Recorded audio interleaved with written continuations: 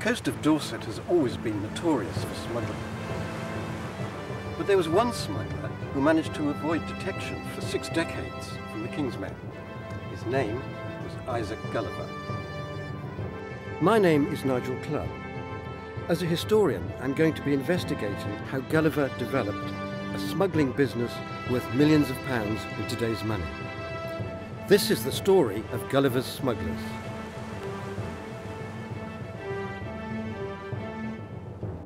We know that Isaac Gulliver was born into a smuggling family in Semmington, Wiltshire in 1745.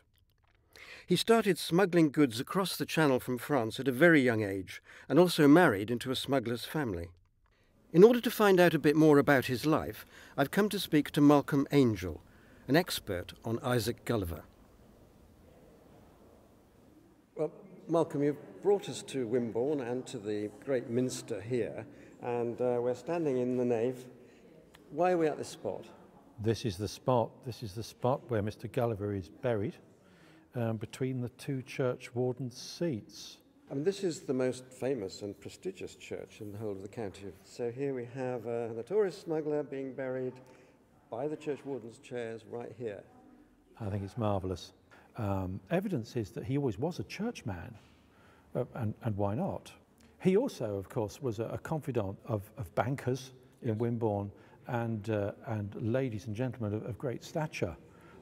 So I suppose he was accepted as a gentleman, even though the revenue was certain that he was a notorious smuggler. It's absolutely brilliant. We know that Isaac Gulliver was a real person, but how strong is the evidence for him actually being a smuggler?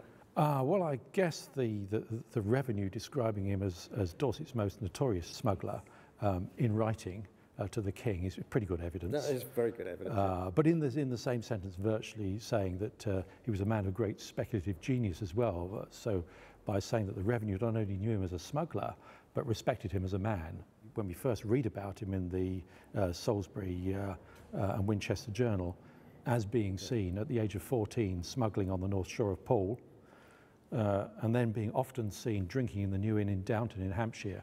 So I guess we have some evidence there that as a young man he was certainly following in his father's footsteps. I'm on my way to Meup Bay, exactly the kind of location that Gulliver and his smugglers may have used to hide cargo. It's in an ideal location with steep cliffs, and it's surrounded by sharp rocks, making it fairly hard to access. Somebody wanted to protect something in this cave and keep people out. They built this huge stone wall here with a big doorway across there. You can see the aperture. There must have been big locks and hinges over there. So what was being protected in this cave?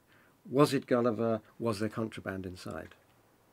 Although this cave is very inaccessible and quite hard to get to, once you're here, the conditions are quite dry and actually quite good for the storage of goods such as tea, tobacco, and possibly wine. But once the contraband was on shore, how did the smugglers get it inland? Through a smuggler's tunnel, perhaps? David Watkins of Poole Museum thinks otherwise. You've been working in Poole for a long time as an archaeologist. Have you ever found any evidence of tunnels? No, none at all. And I've dug up an awful lot of Poole, and I've peered into an awful lot of holes dug by excavator machines, and I found the water table, but never a tunnel. So where do you think these myths and stories about tunnels comes from? I think there's something that people want to believe in smugglers' tunnels, like they want to believe in pirates and that sort of thing. So how did they get their goods from the coast to the distribution point? Yeah, I think it's far more likely that they chose some little creek where they would have had a mule or a mule train, for instance, down there to collect the goods. And then they distributed the goods just like anyone else was distributing them, really? Yes, I think so. Probably north to Wimborne and then all points of the compass from there. Do you think there was anything particularly significant about Isaac Gulliver as a smuggler? He was pretty large scale. I mean, he had a considerable following. He had the reputation of never actually killing anybody, which his henchmen were probably still a pretty scary bunch. Do you think not having killed anyone was a sort of piece of spin or propaganda? It could well be that it kept him away from the hangman's noose. The Russell Coates Museum in Bournemouth is famed for its Victorian and Edwardian art. But today, Duncan Walker, the collections officer, has something rather different to show me. Yeah, reputedly, this is Isaac Gulliver's pistol, which, as you can see, is quite a plain period pocket pistol of the type. Obviously, it's a lead ball about the size of a marble.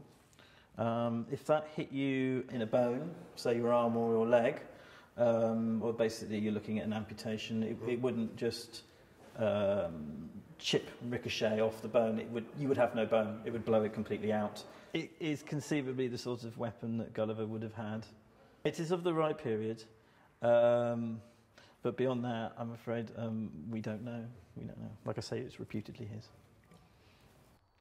5 miles from the sea, St Andrew's Church at Kinson is associated with Gulliver.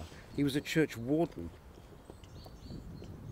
The tomb outside the church was rumoured to contain a smuggler's tunnel, whilst tradition says that the church itself was used to store cargo. The strong tradition in this village is that Gulliver hid his contraband in the tower of this parish church, and that these quite extraordinary grooves in the tower were created by ropes to pull the contraband up by smugglers over many decades, if not generations.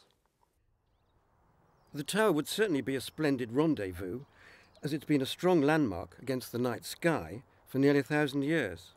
The church tower here used to have 6 bells in it, but something very strange happened in 1797 when 5 of the bells were sold off. Why? Gulliver was the church warden here. Was it to make room for silk and wine? Towards the end of his life, Gulliver moved to Wimborne and appears to have led a more honest and respectable life. He died in 1822 at the age of 77. He was buried in the floor of the nave.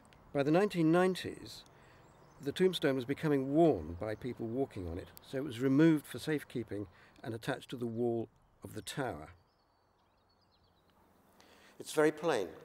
For a man who left such a legacy upon Dorset, there's just the name Isaac Gulliver. No epitaph, no celebration.